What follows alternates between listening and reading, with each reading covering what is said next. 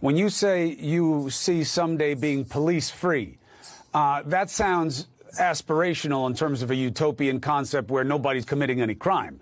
Because as long as these communities are being preyed upon, both from within and without, there's going to have to be good men and women willing to step up to keep people safe.